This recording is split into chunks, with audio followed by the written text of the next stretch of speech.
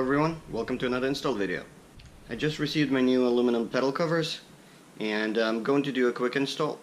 I know a few of you have been waiting for me to install my door sills, and I really apologize for not getting it done yet. It's obviously a little bit longer install than something like pedal covers, but I promise I'll get it done very soon as I have a little bit more free time. So without further ado, let's get it installed. Alright, so here's your clutch pedal cover, the brake, and the gas. Alright, let's remove this.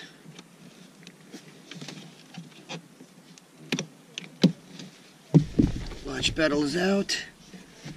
What I'm going to do is I'm going to put a little bit of a WD-40 on the rubber piece. Hopefully it'll go on a little easier. Alright, so I'm going to put a little bit of a WD-40 on the edges here. Hopefully it'll slide a little easier. And I put some WD-40 on the inside of the rubber seal.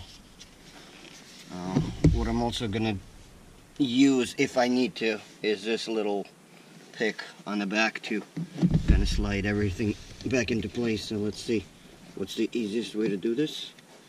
Alright.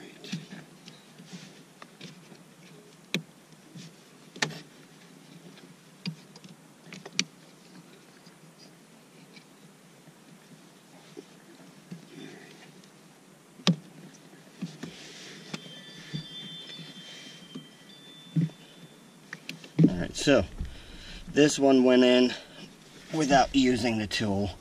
Fine. I'm thinking the brake one probably going to need to use this tool, but let's see what happens. Alright, same thing, just put a little bit on the inside of the brake pedal, and let's go ahead and try to get this thing installed.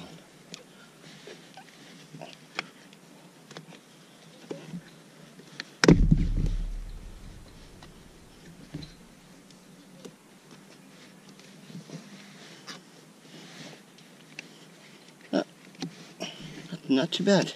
It actually went on fairly easy. So, okay, that one's on. Let me just wipe my hands and we'll get the gas pedal on.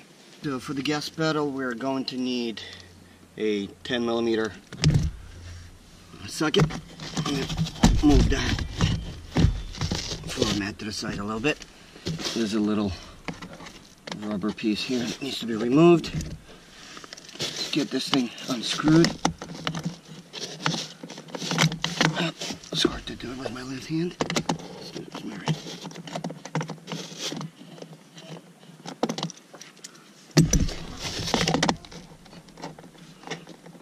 That wasn't very tight. So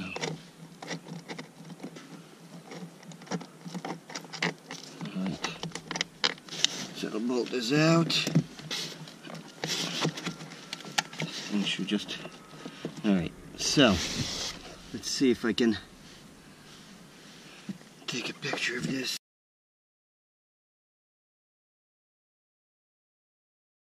Alright, so once we unfasten these two clips on the bottom, we can turn the pedal this way. You can see there's a red clip here that you have to push up on, right?